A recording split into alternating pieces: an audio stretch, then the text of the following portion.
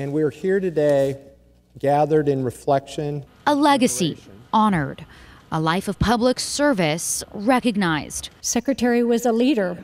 He had a vision for the agency to serve the people of Oregon with all of our hearts, knowledge, skills, and abilities to ensure transparency, accountability, and integrity in our government.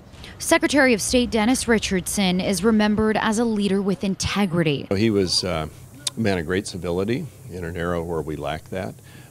Quiet, tenacious, effective.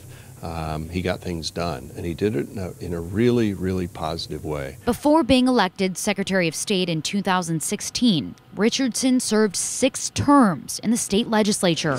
Among those who paid tribute Wednesday were Congressman Greg Walden and Governor Kate Brown. Regardless of what side of the aisle his colleagues sat on, Dennis's kind heart guided him and his work. A Republican, Democratic state leaders and his GOP colleagues say he was nonpartisan. He was an Oregonian first, and I will really miss him. He was a fighter. We often called him the Energizer Bunny. Through his battle with cancer and in the State House, fighting for children, democracy, and fairness in the electoral process. Oregon is a better place thanks to his service to our people and his love for our home.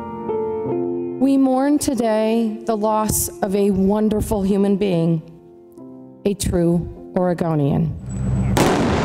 Dennis Richardson is remembered as a man who loved his family, the state of Oregon, and the people he served. Godspeed, Secretary Richardson. Know that your legacy will live on.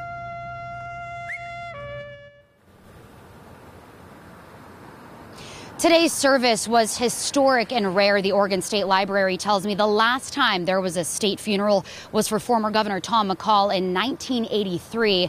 We are getting some messages into the newsroom about the service for former Governor Vic Atia. From what I found in my research, that wasn't a state funeral. That was a public memorial. Dennis Richardson lied in state today under the rotunda, and his service followed a traditional protocol.